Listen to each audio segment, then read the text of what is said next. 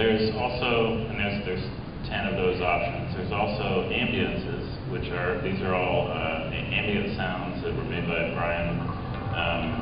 And each of these buttons represents maybe 5 or 20 sounds that are all randomly picked and have a random amount of space in between them before it plays the next sound. And they just create a really great Brian-Eno ambience. And then the last part of it is this thing we call the anthem, where the users can make their own melodies.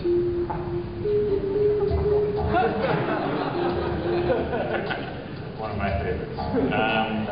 So, you know, you can sit there, I'll turn this off again, but you can sit there and it'll loop around. It's smart enough to know where the downbeat is, and it'll start the melody on the downbeat. And when you play it in the game, maybe like when you come building or a tutorial moment, so you can have this sort of little melody that's your sort of signature. You can grab these notes and move them around, give them duration, sort of like a really mini little note editor. And it's very cool. This is all programmed by Procedural. Thank you, Ron. It's done an amazing job. And the other cool thing is that you can make lots of these. And they can all come out as part of the asset browser. You can take a little, save it, send it to your friend. They can load it up on their computer.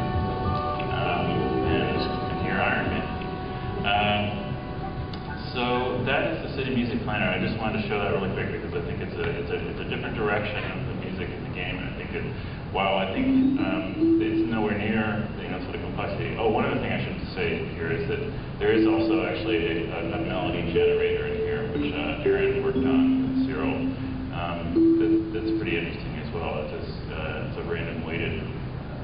It's sort of basically a Markov chain type idea where it'll generate new melodies, and you can go on and just do that. That's what it does when you originally load up the game as a default behavior.